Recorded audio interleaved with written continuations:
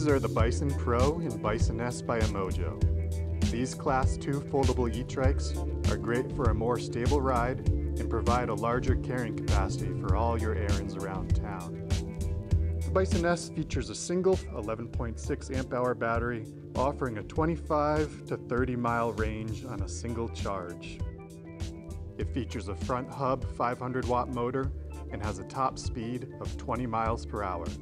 The Bison S offers thinner, smaller tires, which provides a lighter, nimble ride at 80 pounds with a max carrying capacity of 250 pounds. The Bison Pro is bigger all around. It offers a beefier ride with larger, taller tires and comes in at 110 pounds. It has two batteries, totaling 23.2 amp hours, which gives you a max range of 55 to 65 miles on a full charge. The 750 watt front hub motor gives you a carrying capacity of 330 pounds and a top speed of 20 miles per hour. To fold the trike, pull up on the silver lever, push it over, and then pull up on it again as you fold the trike.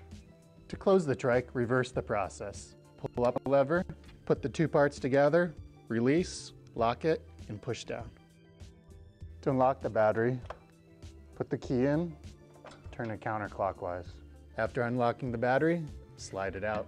To put the battery back in, simply slide it back into place. To charge the battery, simply remove this cover, insert the charger.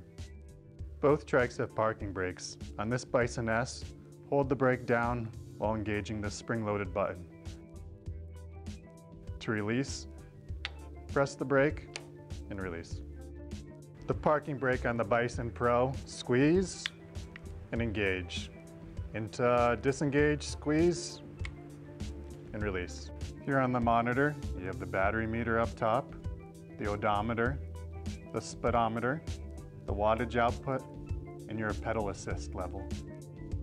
You can cycle through the pedal assist level with the up and down arrows. Up arrow goes from 0 to 5, and down back to 0. You can cycle through the odometer setting with this middle button. It goes from a total odometer to a trip odometer. To shift down, simply press this lever, and to shift up, press this button. On the right here we have a thumb throttle. So to engage the thumb throttle, simply press this button down and that makes the bike go.